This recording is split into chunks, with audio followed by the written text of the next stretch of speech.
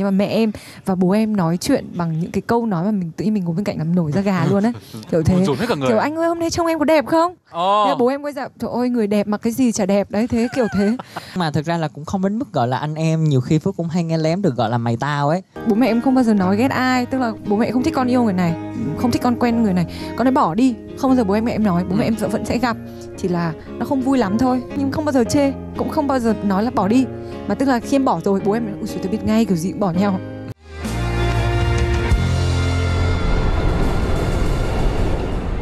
Em luôn luôn tin vào tình yêu và em tin là tình yêu nó sẽ có những cái điều tuyệt vời như thế. Thật ra mình nhìn đơn giản nhất là mình nhìn vào ba mẹ mình thôi. Mình sinh ra và lớn lên trong một gia đình mà ba mẹ rất là yêu thương nhau, hạnh phúc.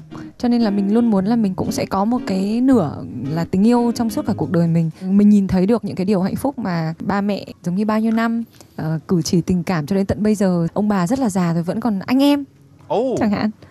Bố mẹ em thì coi như là vô cùng là xến anh nhá. Có những lúc mà em cảm giác như em sẽ không nói những cái điều đấy với bạn trai mình, nhưng mà mẹ em và bố em nói chuyện bằng những cái câu nói mà mình tự nhiên mình ngồi bên cạnh làm nổi da gà luôn ấy.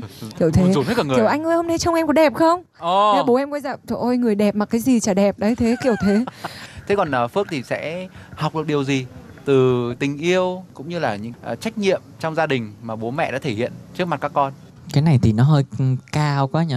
Nhưng mà ngày lễ Tết hay là những ngày 8 tháng 3 rồi thấy ba vẫn mua quà cho mẹ. Nhưng mà thực ra là cũng không đến mức gọi là anh em, nhiều khi Phước cũng hay nghe lén được gọi là mày tao ấy. Nhiều khi là vậy, cãi nhiều nhau khi là cãi nhau đấy. Tại vì ấy, cái cuộc sống hôn nhân Phước nghĩ là giống như Hương chia sẻ về tình yêu của ba mẹ Hương, Phước tin là để đi được dài như vậy, ngoài tình yêu không là không đủ đâu, nó cần phải có sự bao dung nữa và cả một cái tấm lòng nữa. Vậy cha mẹ có bao giờ tác động đến chuyện yêu đương của các bạn không? Nói thật là em cảm thấy rất là may mắn và hạnh phúc khi sinh ra trong gia đình mà ba mẹ em giống như là những người bạn. Bố mẹ em không bao giờ nói ghét ai, tức là bố mẹ không thích con yêu người này, không thích con quen người này, con ấy bỏ đi. Không bao giờ bố em nói, bố mẹ em vẫn sẽ gặp, chỉ là nó không vui lắm thôi. Tức là kiểu ý không phải là thể hiện cho người kia thấy là không thích người đó, nhưng ý là cái cuộc gặp gỡ nó sẽ không nhiều lần, hoặc là cũng không có chủ động là con dắt bạn như này kia đi không. Không vun vào. Tức là gặp thôi, thế thôi, nhưng không bao giờ chê, cũng không bao giờ nói là bỏ đi. Mà tức là khi em bỏ rồi bố em nói, ui tôi biết ngay kiểu gì cũng bỏ nhau.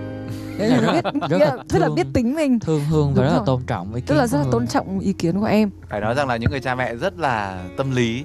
Cũng có một phần là bởi vì cha mẹ của Hương là những người rất là trẻ tuổi, trẻ trong cái cách sống rồi là sở thích, thế nên là cũng có thể hiểu được rất nhiều tâm lý của con mình. Có một cái sự tương đồng rất là hay.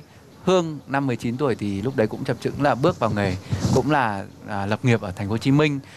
Mẹ của Hương thì cũng có một ngã rẽ cuộc đời vô cùng đặc biệt là sinh đứa con đầu lòng. Anh thì không biết rõ là mẹ của Hương thì cô có những ước mơ, có những cái dự định lớn lao như thế nào. Thế nhưng mà thời điểm đó thì cũng phải tạm gác lại. Nhưng mà có lẽ là đối với cô thì chắc không bao giờ nói ra là tao hy sinh vì mày đấy. Thì chỉ đơn giản là mình đã lựa chọn và đã rất là hạnh phúc với cái gia đình riêng của mình. Thì hồi nhỏ ít khi kiểu hỏi mẹ là mẹ muốn làm gì lắm, nhưng mà khi mà bắt đầu lớn lên một tí xíu, mình nhìn được là những cái sự cố gắng vất vả thì bắt đầu mình mới hỏi. Rồi thì mẹ cũng nói là ngày xưa nói thật là mẹ cũng ít nghe nhạc lắm, mẹ chẳng biết ai cả. Nhưng từ khi mà con làm nghề thì bắt đầu mẹ học dần những cái điều đấy. Tức là mẹ xem tivi nhiều hơn này, rồi mẹ nghe nhạc nhiều hơn, này mẹ biết người này người kia. Mẹ có ảnh hưởng như thế nào đối với bạn? Em nghĩ nó là những cái ảnh hưởng mà nhỏ nhất hàng ngày luôn. Tức là mẹ em là một người rất là gọn gàng, ngăn nắp, sạch sẽ này, thì tự nhiên cái đó nó cũng sẽ lây cho mình. Em cũng là người như thế. Hoặc là mẹ em là người mà đối nhân xử thế với mọi người rất là tình cảm và chưa bao giờ để mích lòng một ai hết. Mà vô hình chung mình học theo cái cách ứng xử đấy lúc nào mà không hay cơ. Đúng rồi. Và chất liệu về gia đình thì luôn luôn là một cái chất liệu mà đặc trưng của Phạm Hồng Phước. Dành cho mẹ thì bạn cũng có khúc Chuyện cũ của mẹ tôi. Chúng tôi muốn được nghe một vài câu hát trong ca khúc này được không? Mẹ thường cứ nói hoài à, hôm nay mưa đấy đi đâu thì mang áo theo. Chạy xe thì nhớ chạy chậm, đi đâu cũng sớm về nhà mẹ chờ cửa đấy. Mẹ thường khen mãi một lời, con tôi ngoan lắm, mỗi thương con nhất trên đời. Vậy mà khi trưởng thành rồi, bao lâu con chẳng nói thương mẹ ơi. Đi đâu thì mang theo áo mưa, rồi là đi đâu thì nhớ về sớm này, thậm chí là đã có gì ăn chưa, những cái nỗi lo, những cái sự quan tâm. Nhiều khi chúng ta quá quen và cảm thấy là hơi phiền ấy. Thế nhưng mà lâu lâu không được bị làm phiền như thế thì lại thấy là ôi sao mà nhớ bố mẹ thế. Chỉ đơn giản là như vậy thôi. Và nói tới những ca khúc về mẹ thì không thể không nói tới là trong năm vừa qua, bộ phim Thương Ngày Nắng Về rất là thành công ca khúc nhạc phim chủ đề do Văn Mai Hương hát, Ước Mơ Của Mẹ. Mà Phước tin một điều rằng là một bộ phim thành công thì nhạc phim đóng một cái vai trò rất là quan trọng. Tại vì nó thúc đẩy cảm xúc của cái phân cảnh và cái tình tiết đó. Nhất là những bộ phim về gia đình nữa. Cho nên là cái ca khúc của Hương trong phim đó là một cái phần rất là quan trọng mà tin chắc là nhắc đến là khán giả sẽ nhớ. Và không chỉ có ca khúc Ước Mơ Của Mẹ, Văn Mai Hương cũng rất yêu thích những ca khúc viết về mẹ, đúng không? Ngày hôm nay thì để hát cho khán giả nghe thì ngoài Ước Mơ Của Mẹ còn có ca khúc nào nữa? Sẽ là một ca khúc mà Hương nghĩ là đã rất là nổi tiếng, suốt bao nhiêu năm nay, bao nhiêu thế hệ đã hát qua ca khúc này rồi, của chị Phương Uyên, rất là hay. Đó chính là ca khúc Mẹ Yêu.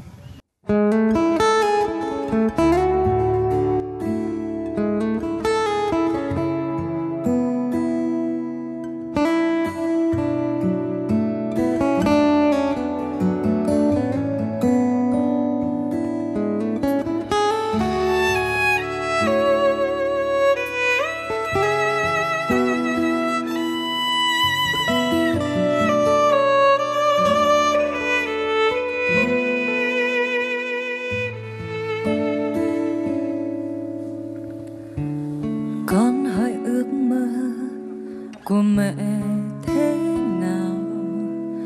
Đã quá lâu chẳng còn ai hỏi mẹ như thế.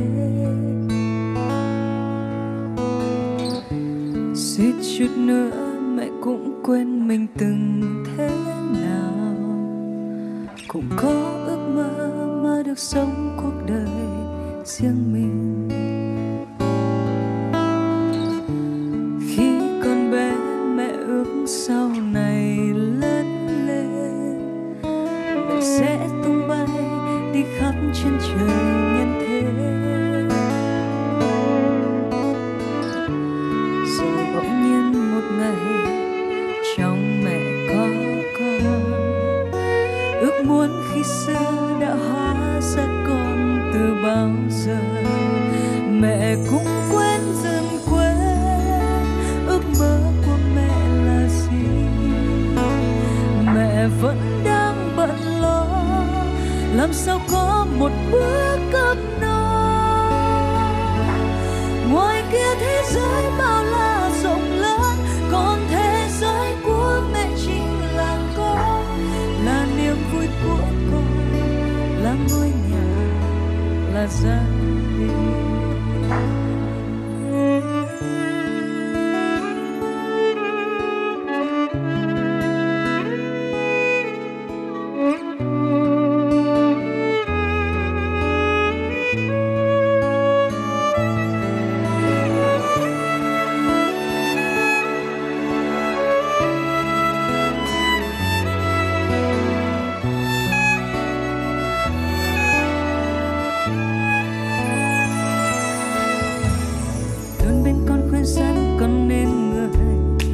Mẹ yêu thương con tha thiết, mong cho con luôn luôn yêu đời, sống vui tươi. Tình yêu cho con bao la biết mấy, những đêm ôn con trong tay khóc ướt vai con. Mẹ có biết con yêu mẹ nhiều dù câm nín nhưng con thật lòng buồn nói. Anh sao đêm cho con sáng soi là mẹ yêu, khúc hát dù con trong giấc mơ là mẹ yêu. Mẹ là cánh chim cho con bay thật xa, mẹ sưởi ấm cho tâm hồn con mẹ yêu. Dẫn con đi qua bao nỗi đau là mẹ yêu, tiếng con yêu gọi tên suốt đời là mẹ yêu. Mẹ đừng mãi ra đi cho con mồ côi. Mẹ cũng quên dần quên ước mơ của mẹ là gì. Mẹ vẫn đang bận lo làm sao có một bữa cơm no. Ngoài kia thế giới bao la rộng lớn, còn thế giới của mẹ chính là con, là niềm vui của con, là ngôi nhà, là gia đình. Anh sao đêm cho con sắp soi là mẹ yêu, tiếng con yêu gọi tên suốt đời là mẹ yêu. Mẹ là cánh chim cho con bay thật xa, mẹ sưởi ấm cho tâm hồn con, mẹ yêu. Ngoài kia thế giới bao la rộng lớn, còn thế giới của mẹ chính là con, là niềm vui của con, là ngôi nhà, là gia đình. Ước muốn khi xưa mẹ cất lại như một kỷ niệm.